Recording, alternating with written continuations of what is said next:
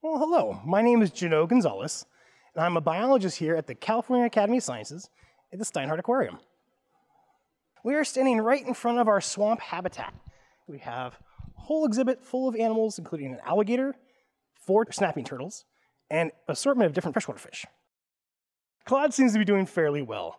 I noticed that he's actually up on his rock a lot more often nowadays.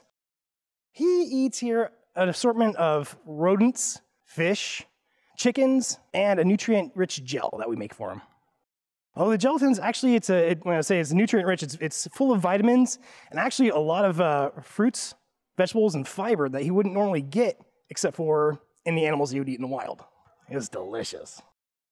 So once a year, we do an annual checkup on Claude, in which case we actually take him up out of his exhibit.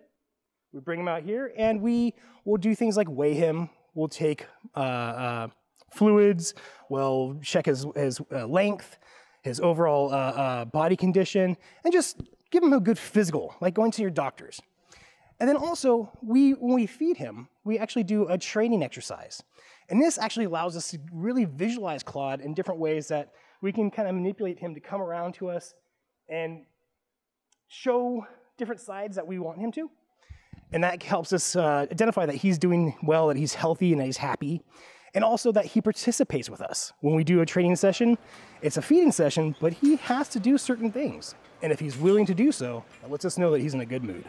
It's an old saying, you can't make an alligator do anything it does not want to do. Is he getting along with the other animals in the swamp? Well, that can be a tricky question sometimes. We like to look at them as roommates. Sometimes they get along, sometimes they don't. Kind of like with your brothers and sisters. Well, I want to let you know that Claude misses you, and that alligators are a whole lot more smarter than people think. He responds to voice commands and hand signals, just like you would train your dog. So keep that in mind, they're smart. We hope to see you very soon.